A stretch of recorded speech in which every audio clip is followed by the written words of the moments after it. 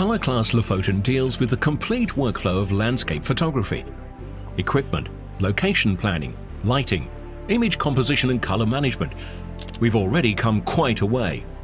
Before we can hold our images in our hands, there is just one last step: printing.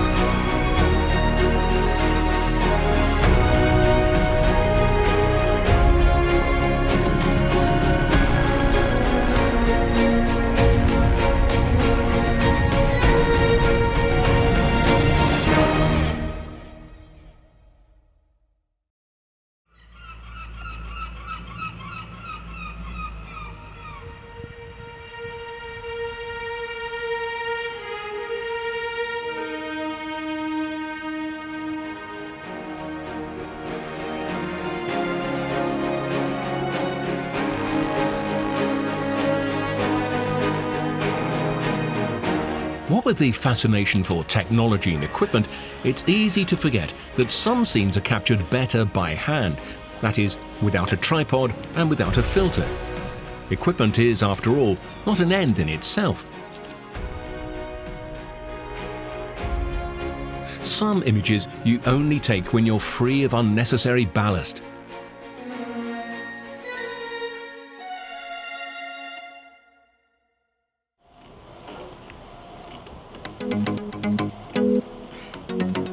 Back in our digital darkroom, we can begin with the last step of our workflow: printing our finished images. But can we just simply begin?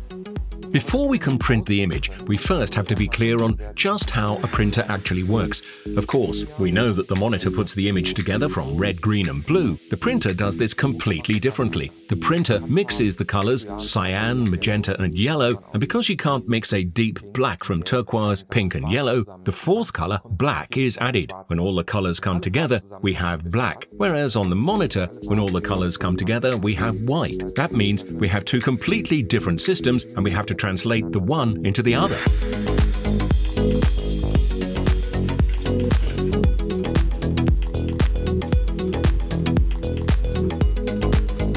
Using a conventional office 4-color printer, we can't expect to print perfect photos, as you can't create perfect color gradients from 4 colors.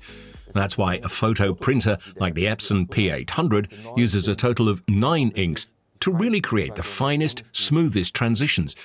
But not only the printer and the ink have a great impact on the print result, also the paper used has an enormous effect on the finished image. If we take a look at the different fine art paper here that ILFORD has on offer, then you quickly see they are very different. Some paper is glossy white, matte white. Other paper is more natural colored, especially canvases. Other paper has a barite appearance. It's the basest tint of this paper that defines the maximum white available for the print, as white is created by just not putting any color where white should be.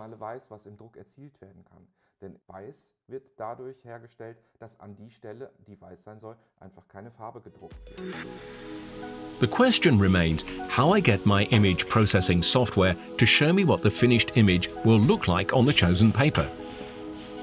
The answer is ICC profiles. In these ICC profiles, you can find out what effect the components, printer, paper and ink will have on the file. And with this information, the image processing software can activate the softproof mode. In this softproof view, we can immediately see what happens when we print the image as it is now. So, where do we get these ICC profiles from? That's really easy. If you use brand paper, then you get them from your printer manufacturer. With our ILFORD paper, you get them from ILFORD. Individually, for the printer you use and for each paper, a separate profile. Now, it can happen that there is no ICC profile available to download for your printer-paper combination. Then the only way is to create an ICC profile yourself.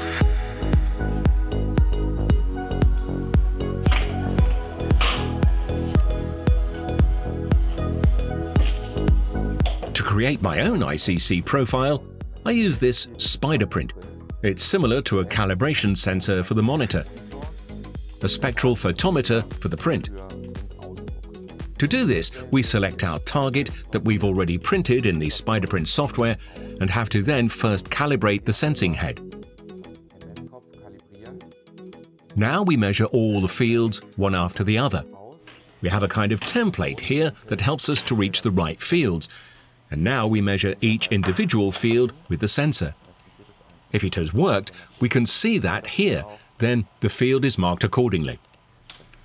And so we go through measuring row for row and measure both pages. At the end, an extremely exact profile has been created that is also much more exact than what you get when you download a standard profile from somewhere on the internet, because such a profile is always created based on the average of all appliances, whereas the measured profile that you have created here is exactly correct for your printer and your paper.